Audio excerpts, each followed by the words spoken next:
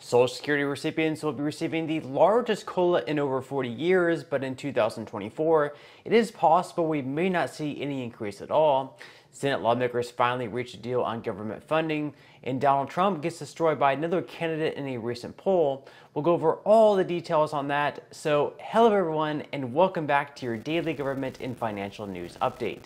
In today's video, we'll be going over all the news that I just mentioned, along with some other updates in the stock market and Bitcoin.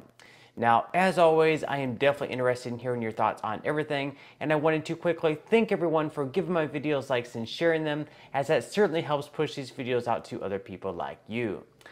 Okay, so a fairly encouraging report on inflation was released yesterday, showing just a 0.1% increase for the month of November, which would be an annualized pace of 1.2%.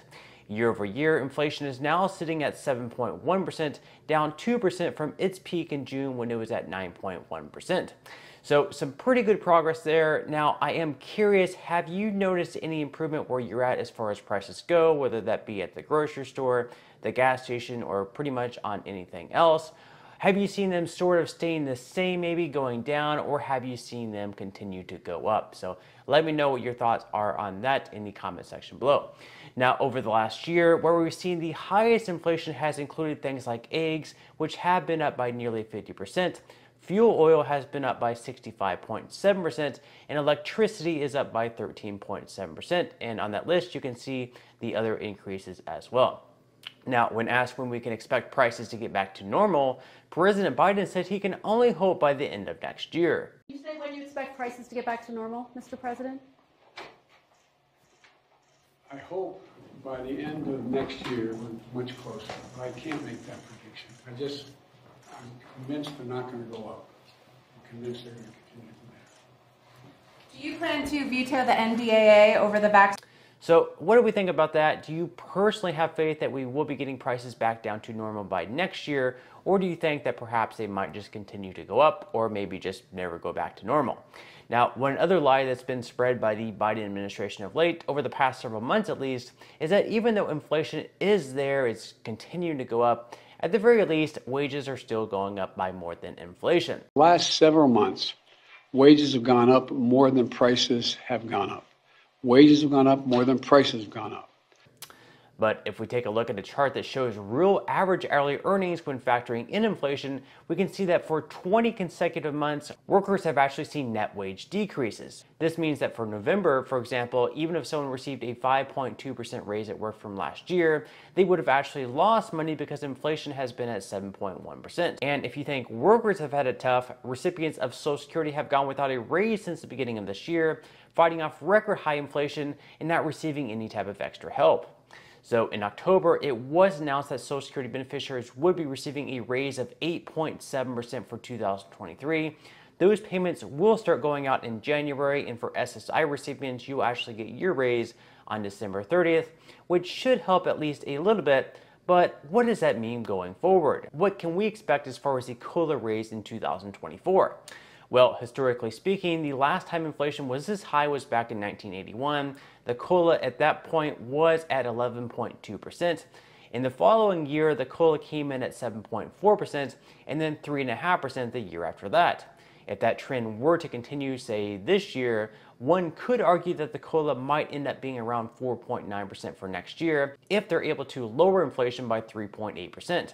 Since June, though, they've actually managed to reduce inflation by 2% already, and with more rate hikes to come from the Fed, it's possible that inflation may end up getting squashed at an even faster pace. Also, if we end up in a recession like we did back in December 2007 through June of 2009, it's possible that we may see price declines and therefore not end up with any COLA at all.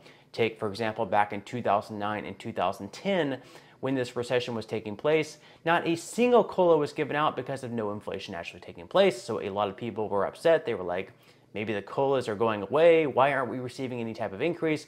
Well, it was because no inflation was actually taking place. So the way they figured the COLA is by taking the CPIW numbers from July, August, and September, also known as the third quarter, and then comparing those same numbers to the same months in the prior year. So they're just looking to see, hey, are the prices going up from July, August, September this year from the previous year? and that's how they're figuring what the COLA is going to be. So it is possible by then that we will begin seeing no price increases at all, or perhaps, again, if we end up in a recession, we could actually begin to see some price decreases, which means recipients of Social Security won't receive any type of raise at all. Now, this won't necessarily be a bad thing, as it would actually be better for beneficiaries to not have to play this game of catch up, where you're receiving a 5% raise for 1 year, but then inflation keeps going up where it's 10%, and just like that, your 5% raise, you're now behind where you're having to wait for the COLA for the next year. So it's actually better if inflation does not go up at this pace and you're not receiving these COLAs,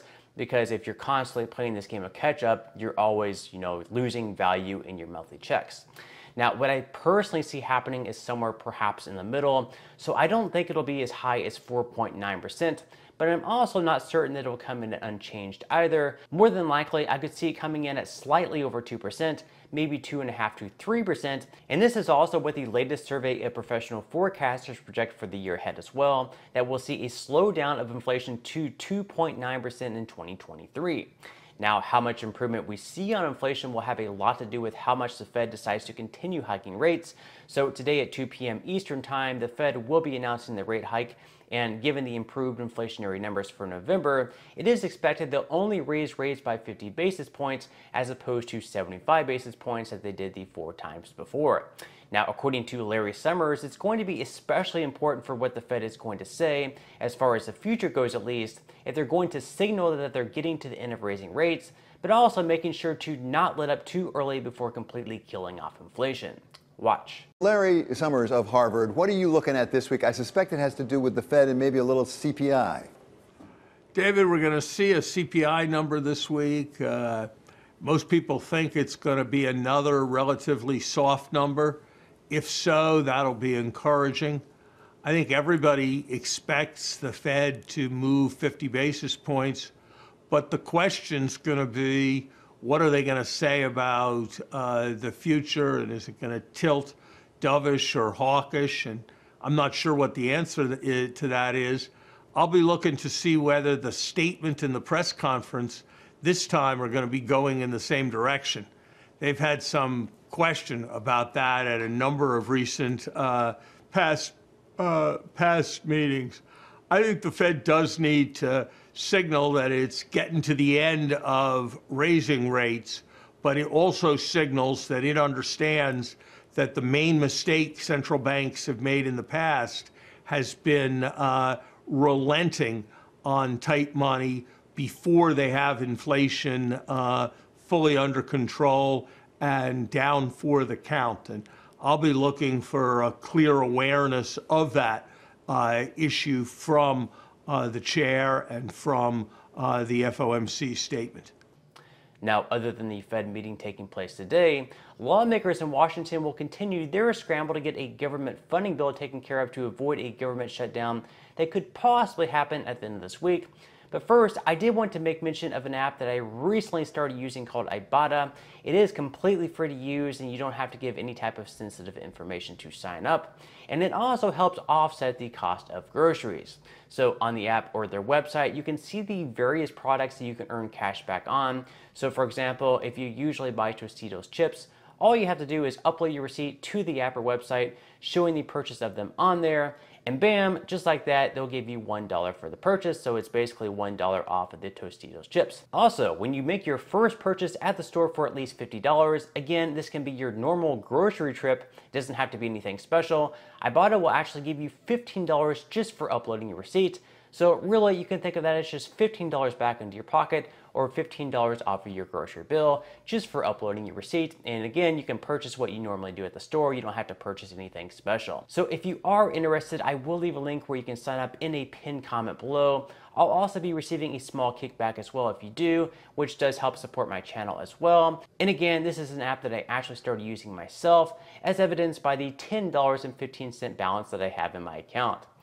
Okay, so back to the government funding bill. Yesterday, leaders in the House and Senate were able to reach a bipartisan deal worth around $1.7 trillion, which they hope can be passed before Christmas. Now, today, the House hopes to vote on a week-long CR bill that extends the deadline until December 23rd, which will then give them more time to get the year-long funding package completed. Meanwhile, House Republican leaders are pushing for a stopgap funding bill to last until January because in January, like we all know, they will once again be holding the majority in the House, which will give them just a little bit more leverage on what ends up in the bill.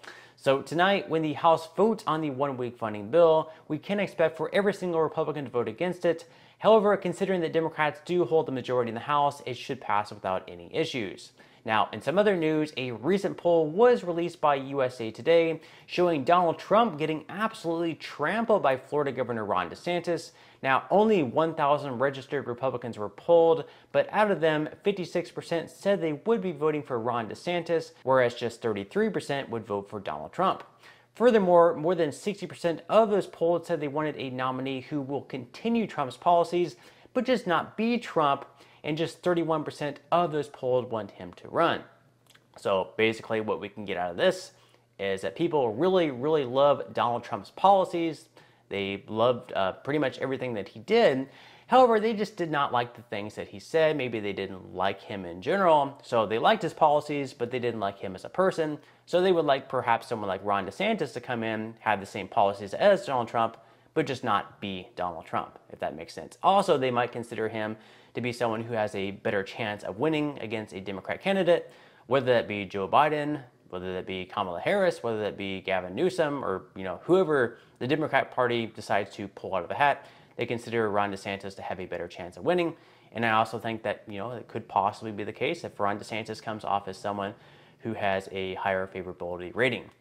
Now, quickly moving into some money news. Yesterday, after the inflation report came in showing better than expected numbers, stocks absolutely soared to start the day, but then they did fall off just a tad bit at the end.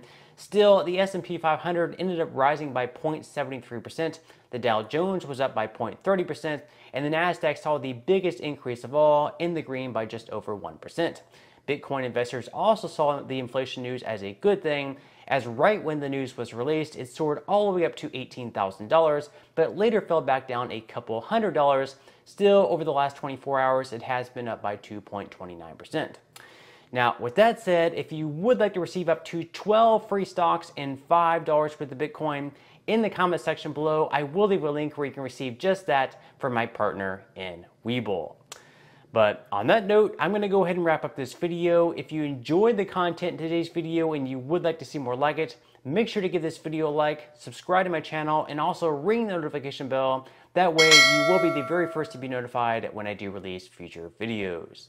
And until next time, I hope you have a wonderful day ahead, and I'll see you in the next video.